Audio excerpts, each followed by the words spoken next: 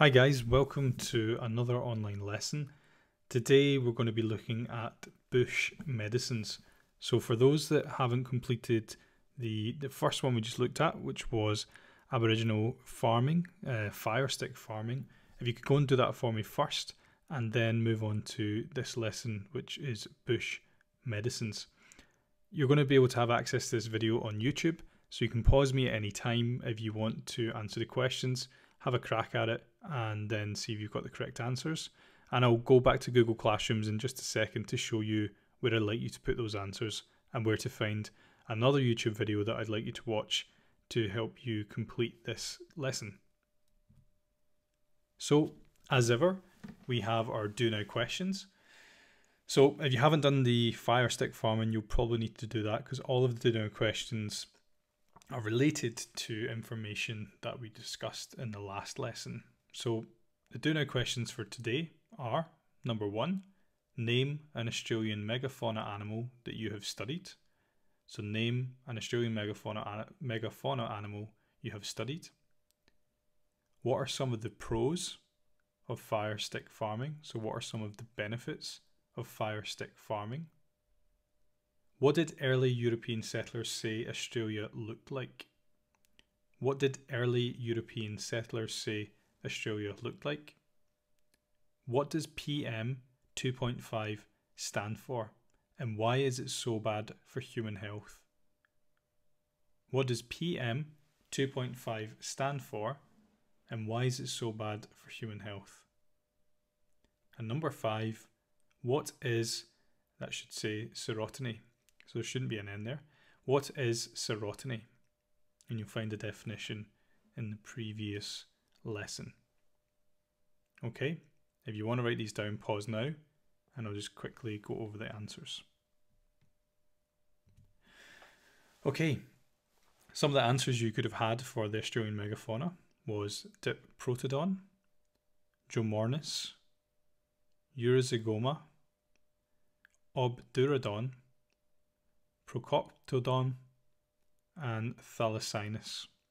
Try and say a few of those fast. That's impossible. Okay, so that's obviously the Latin names for these megafauna. What are some of the pros or benefits of fire stick farming? Well, it prevents bushfires by burning an area and prevents the build-up of lots of foliage. So that's sort of undergrowth. And they're good because they help seeds to grow and open. So we discussed some plants that actually require fire as part of their life history to be able to grow. Question 3. What did early European settlers say Australia looked like? They said it looked like an estate. In Scotland we have estates. They're basically very well maintained areas of land, and they kind of referred it to like a big park. So really, really immaculate looking land that looked like it'd been well managed.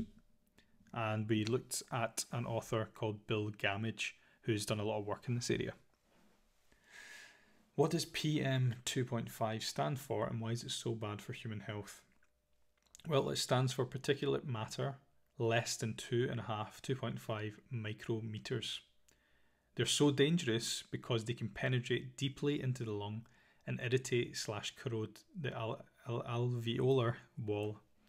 So the alveoli are the little air sacs in your lung that help you breathe. There's a lot of words in here today that I can't say. And what is serotiny? So serotiny is an ecological adaptation exhibited by some seed plants in which seed release occurs in response to an environmental trigger rather than spontaneously at seed maturation. So what are we talking about here? Well, these seeds actually need something in the environment to happen for them to grow into plants rather than just growing into plants because that's what they were made to do. So they're waiting for some external trigger. And the example we used was fire. So some seeds won't actually germinate unless fire comes their way. And we looked at one of the pine cones that actually has this resin, and the pine cone doesn't open up until that resin is burned away. So that plant actually will not grow unless it's touched by fire, which is an amazing evolution adaptation. Okay, before we go on, I better show you where I'm expecting you guys to go. So if you go into Google Classroom for me here, okay, and what you should have, you'll have classwork, and you'll see this is kind of transparent at the moment because I have scheduled it for 9 AM tomorrow, so I'm recording this on, what day is it? Tuesday evening. So we have bush medicines here in a Google Doc and plant uses and medicinal purposes for different Aboriginal medicines in this video here. So you're going to have to watch this YouTube clip to answer the majority of these questions. But if you click on Google Docs, some people drew to my attention that it comes up here on the right hand side in their screen. That's okay, but it should be on the screen bush medicine. And if you click on this link, you will have a Google document where I've added all of the questions, okay? And I've got the answer here. If you could answer, you could do your do now questions in there. And the fire stick farming, we're going to just touch on the last parts of the fire stick farming. And then most of these questions here are related to this YouTube video. The final thing I'd like you to do is draw a diagram of some of the plants I'm going to talk about and perhaps include how we can use them for medicinal purposes. And I can get as complicated or creative as you want here. What I'd like you to do is draw this diagram in your book or on some blank paper. If you have coloured pencils, fantastic. If not, that's okay, just use a normal pencil. And if you could take a photograph and post that into the Year 11 stream here, share something to your class. So it'd be pretty cool to see what you guys can get up to with that task. Awesome. If you have any questions, again, I'll be available on Zoom during class time tomorrow. So let's go back to here. Let's just finish off the fire stick farming. So what are the cons to fire stick farming? What are the negatives? Well, we know it can pollute the air, and the smoke from the fires can pollute the air and cause health problems. If you lived close to where they were burning off, you wouldn't be able to go outside because of all the smoke. Now, we all personally experienced this in the summer. I remember I came into school one day and the windows had automatically opened and there was a lot of smoke in the building, and it wasn't pleasant at all. Trying to speak and talk was really difficult, and I don't have any respiratory problems, so I can't imagine somebody who had asthma trying to breathe during that. It can kill animals, so land animals might die when people burn off because they can't climb trees or get away fast enough or get into their burrows because they would get cooked as a result of the heat. Some people say that some species have become extinct because of the fire stick farming, like the megafauna that you looked at. So if you want to pause the video there, I think there's some questions from the previous lesson related to this. So if you go to your Google Doc, there should be a question related to this.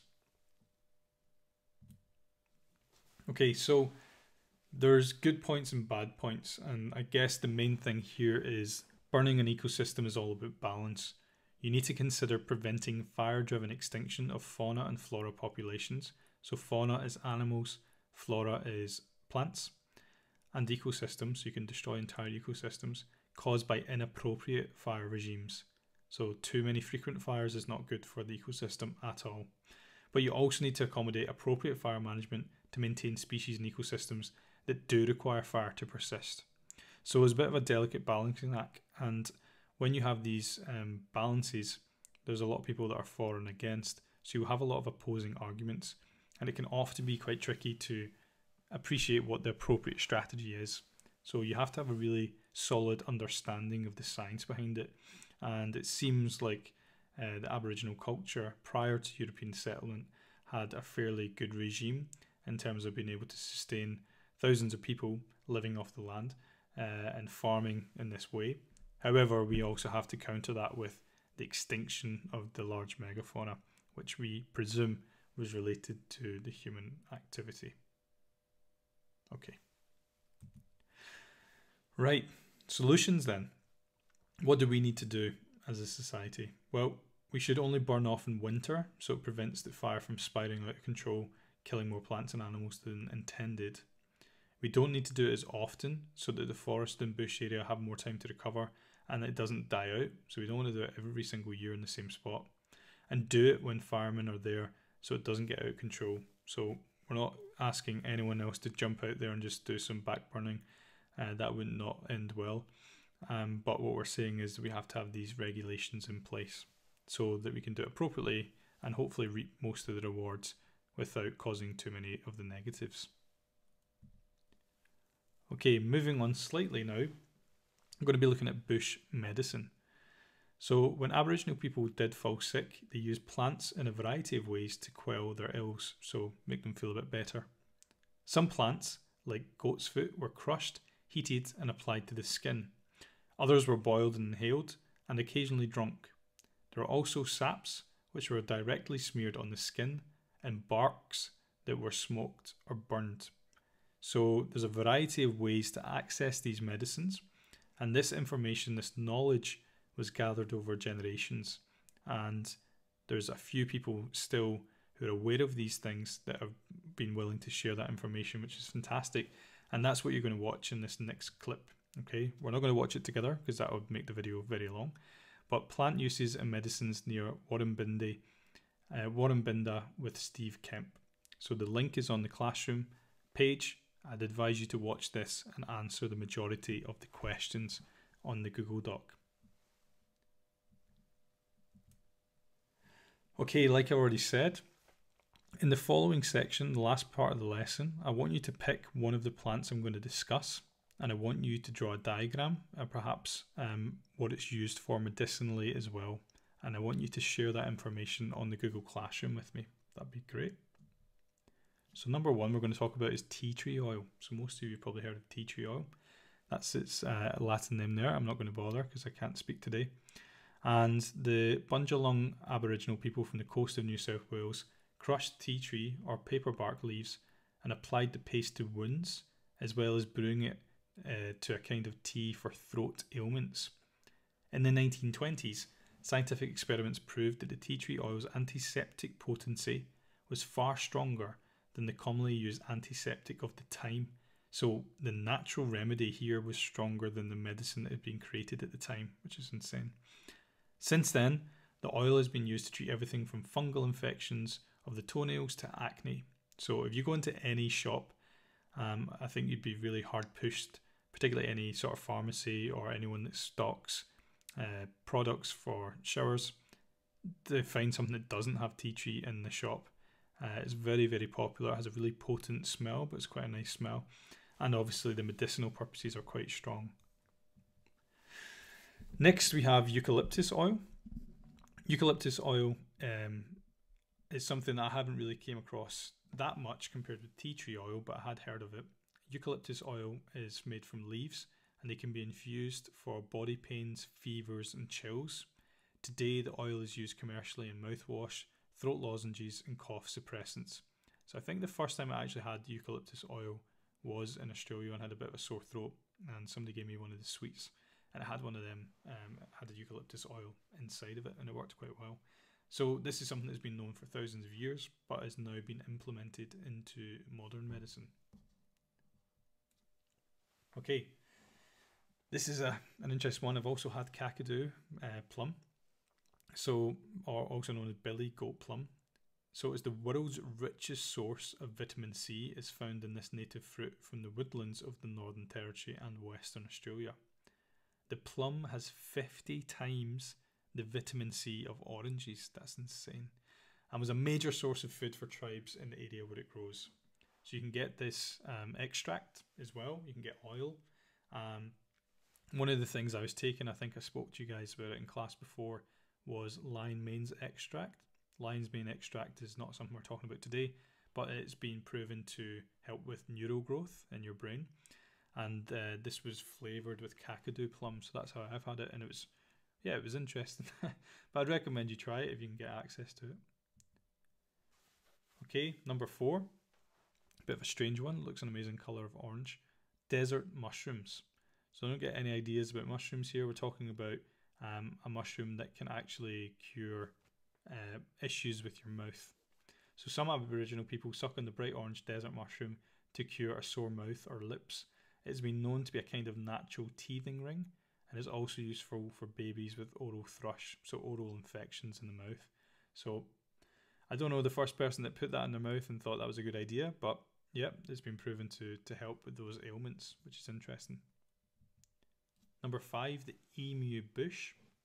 So concoctions, so mixtures of emu bush leaves were used by Northern Territory Aboriginal tribes to wash sores and cuts. Occasionally it was gargled.